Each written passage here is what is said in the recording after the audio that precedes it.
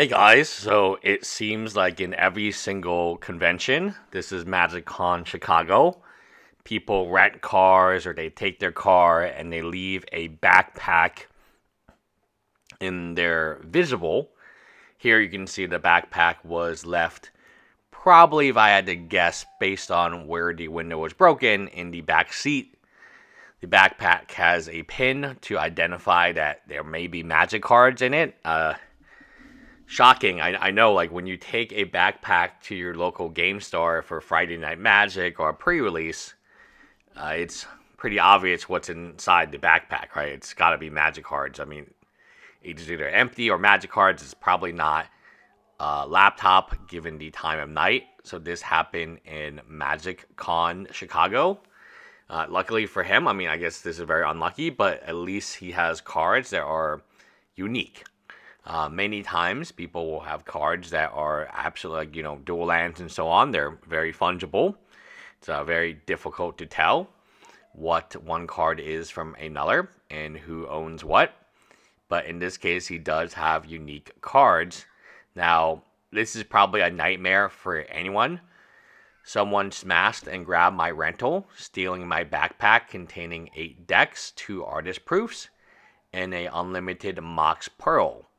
I'm currently filing a report on the theft, but here are photos of the backpack and some of the items stolen if anyone sees someone selling these. And then he has the items, which are relatively unique. This is the backpack. He says that there's only really that pin on the top left. So we have a situation. It's a very common situation. You're in a new city. You're traveling. You're going to a event. There are a lot of people going to be at this event. I think a lot of the comments were suggesting, oh, they might have thrown the magic cards out in the trash. I doubt it because of just how many magic players are at the event. And even if you saw them throw it in the trash can, I mean, wouldn't another magic player be like, oh, now it's mine?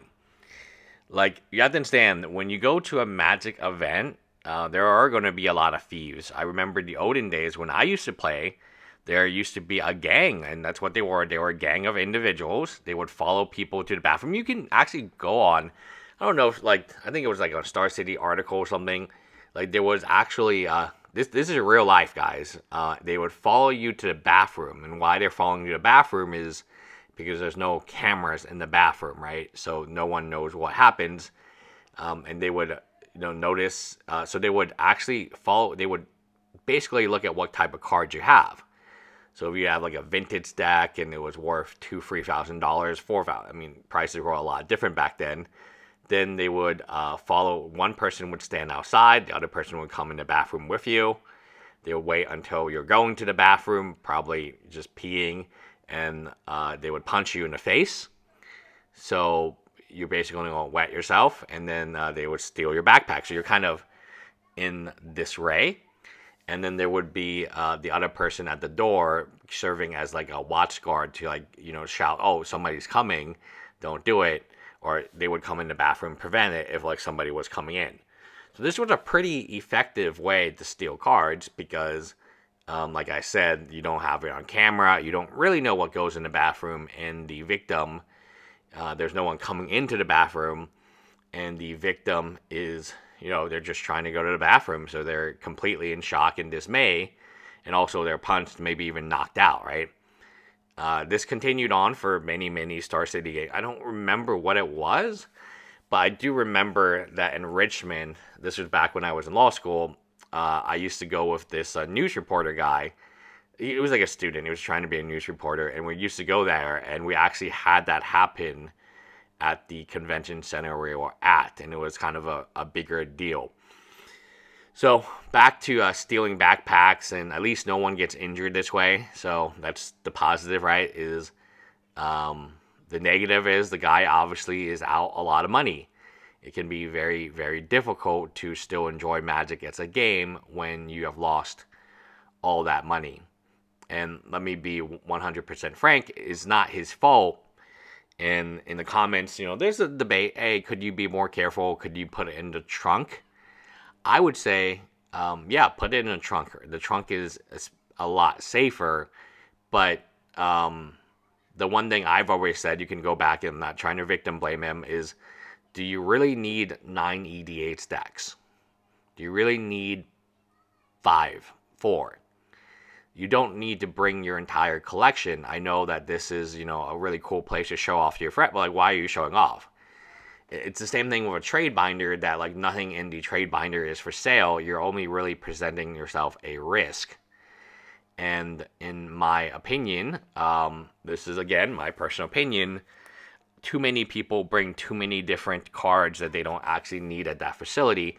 This isn't your home. This isn't your friend's home. This is a random place with a lot of random people. Many of them may have criminal backgrounds, right? We know Magic players often have been criminal backgrounds, right, for assault and so on. So is it a good idea to bring this many decks? And you might be like, oh, he's got 90 decks. Well, I don't think so. I think when people go to these events, they want to impress. I see a lot, obviously I have a large collection. I don't bring anything I want to trade. My trade binder looks like probably less than $1,000 of stuff in it. There's just like basic lands and standard most times, because if I go to Friday Night Magic, I don't need to bring like 10 EDH decks, right?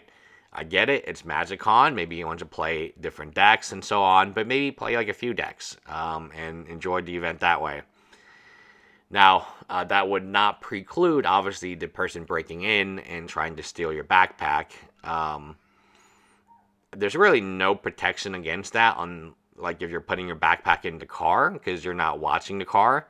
Maybe you go out to eat with dinner with friends, and this is kind of the reality of being a Magic the Gathering player or traveling for these events.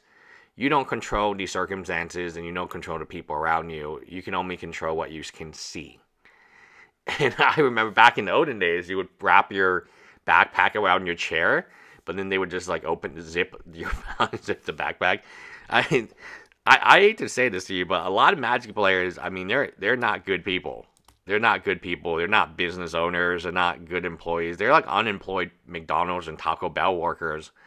And when presented, if you're working at Taco Bell here in Houston for $7.25 an hour, you're presented with what? An opportunity to steal a $7,000 backpack. It's got to be attractive to you, right? And then also in many cities like Chicago, like Los Angeles, like San Francisco, like Seattle, stealing is just kind of the norm. I see these videos of people in California, and they just walk into your CVS and they just walk out, and no one stops them. No one says. I saw a video in Las Vegas about Apple Store. So in the morning, Tim Cook takes a photo of the Apple Store employees in Las Vegas. And then at 12 o'clock, they get robbed. And then at 6 o'clock, they get robbed again. And the Apple employee, none of them are doing anything. It's kind of dangerous, right? We live in a culture where people do steal, and they don't steal. They steal with no consequences.